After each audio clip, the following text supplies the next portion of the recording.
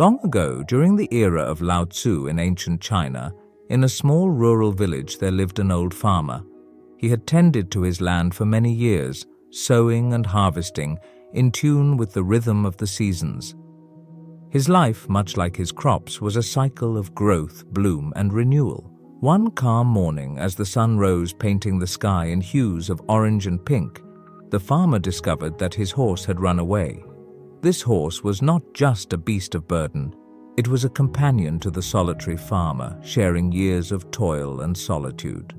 The news quickly spread through the village, and by noon a group of neighbors had gathered at his small farm. "Such bad luck," they exclaimed in unison, shaking their heads in sympathy. "Your only horse gone just before the planting season."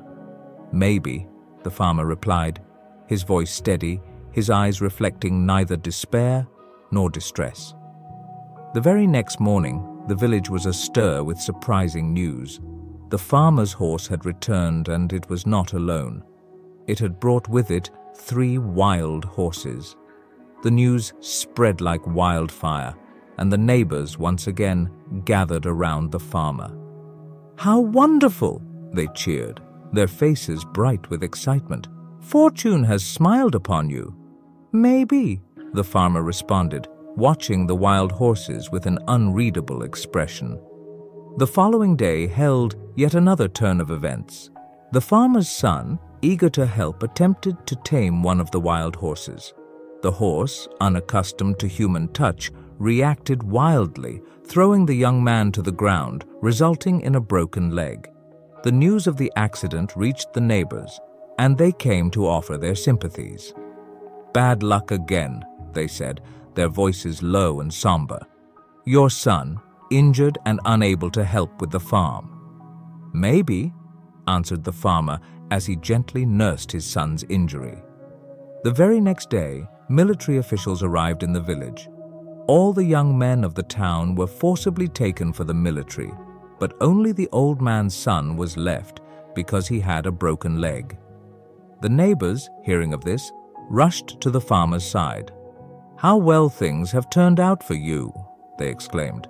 "Your son, spared from the draft." "Maybe," said the farmer, his gaze drifting towards the horizon.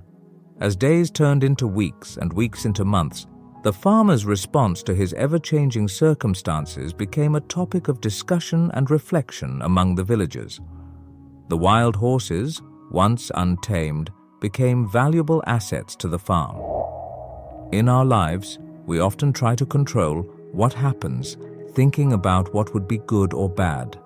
We get really happy when things go as planned and feel down when they don't. However, it's hard to know for sure if something will turn out well or not. Like in the story of the wise farmer, what seems good now might cause problems later, and what seems bad might be helpful later on. The farmer didn't judge what happened. He just accepted it. This acceptance, or equanimity, is the best kind of happiness. Remember, we can't change what happened, but we can change how we feel and not get on the emotional roller coaster. So to stay happy in life, don't rush to judge things. What feels like bad luck today might turn out to be good for you tomorrow.